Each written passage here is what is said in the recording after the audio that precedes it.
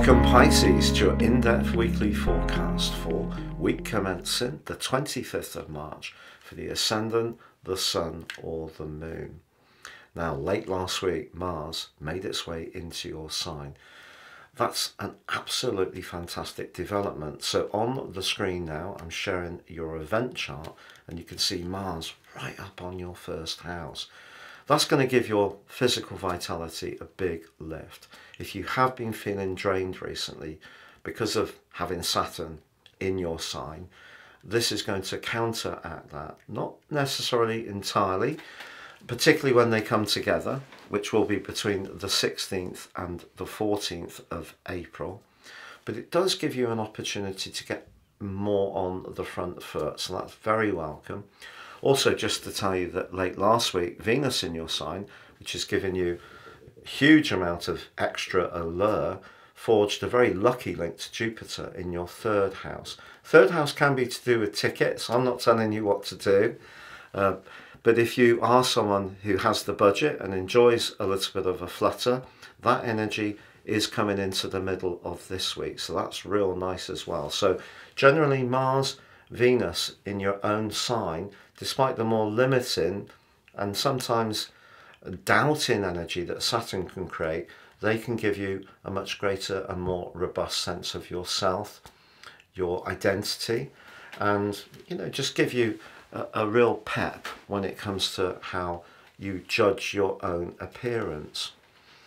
Now, of course, we've got a big event as this week begins, as the moon goes opposite the sun with the penumbral lunar eclipse.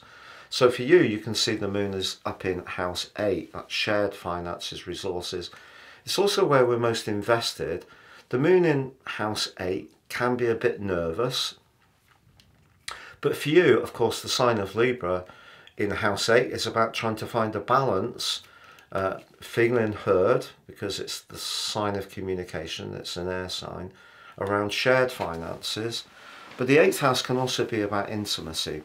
But if we wind back to last October the 14th, when we had the solar eclipse in Libra, that gave you an opportunity to set your intentions in a really positive way. If you want to be more entrepreneurial, if you want to buy your own property, if you want to move your resources around in a very shrewd way in terms of long-term financial planning, shares, pensions, all that kind of good stuff is the 8th house. But the 8th house is also about transitions and transformations, of course. But how's it gone? How's that last period of time since last October worked out for you? Have you seen progress around your long-term finances, around your earnings? Do you feel that your connections to others are respectful and are worthy of your devotion and investment of time and energy? Only you can answer that question, but the lunar eclipse is really pushing you to evaluate, because it occurs in terms of the sun in your second house. That's your self-worth, that's your everyday money, that's your personal values, not where you connect to someone else. So if you feel the connections to someone else have been less successful since then, it may be time to take back a little bit more autonomy. So if you've really been trying to make a relationship work, we all know the sign of Libra, very much about relationships, and you've really been wanting the real deal, because the 8th house isn't the conversation, it's really where we mean it. It's where we're properly devoted. And if a devotion is not being respected or treated in the way you want, that could see you, this event could see you thinking very carefully about a reset. But in a more pragmatic way, it could just be about balancing the ins and outs in your finances. So the 8th house can be things that we might buy on hire purchase, or it could be a mortgage, that have a longer accumulative effect on us, whereas the second house might be our decision of what to buy in terms of our groceries, or maybe even that flutter in the week that you're in. So that's what you may have to evaluate. But I feel, because when that solar eclipse happened, Uranus in your third house, everyday conversation, and Neptune in your own sign weren't forging a very good relationship to it. So it's possible you haven't got exactly what you hope to get. So Mars moving into your sign can give you the strength to break away from a cloying, possessive, clingy situation. It doesn't have to be romantically. It could just be a friend or a colleague at work who just always seems to assume that you've got the solutions, or you're there to provide the psychological support, 8th house, to prop up how they're feeling. If something isn't working at any level, Mars arriving in your sign late last week gives you a lot more thrust to really portion off the parts of life that you want to retain complete autonomy over, your agency, as they say these days. So as you come into this week, the other thing to take out from it is that Pluto in house 12 forged a very deep alliance with the Sun last Thursday, the 21st, the sextile, which is really positive.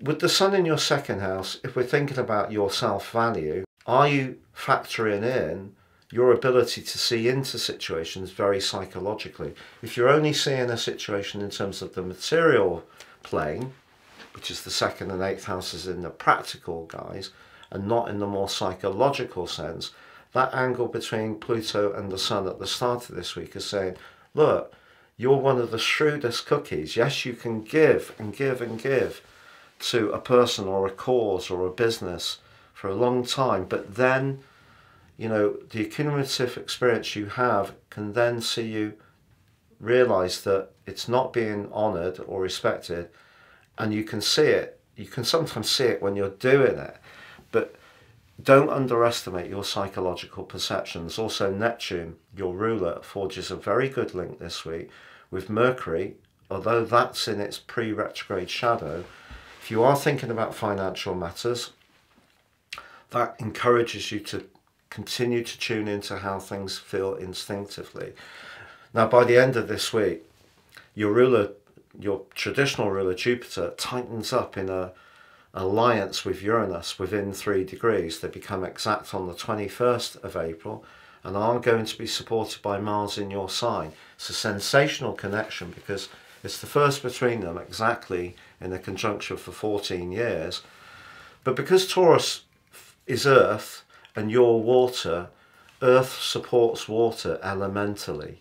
So Mars being in your sign is going to give you the thrust to communicate your ideas, Uranus, perhaps new and different ideas, with a confidence, Jupiter, that could prove to be really lucky. So a lot of good stuff is building up at this present time. It's just assessing how the outcome from the solar eclipse plays out with this lunar eclipse, because that's essentially down to your own personal assessment. And if something isn't quite working, whether it is practically in terms of money or whether it is in terms of a deep connection sensually or sexually or emotionally, only you can really decide. But Mars being in your sign gives you a lot more self-belief to do what's right for you. It's been a real pleasure being with you, Pisces. Thank you so much for joining me. I do hope you have a great week. And if you've yet to subscribe to my channel, I'd be honoured if you did so now. Please click or tap on the bell notification symbol.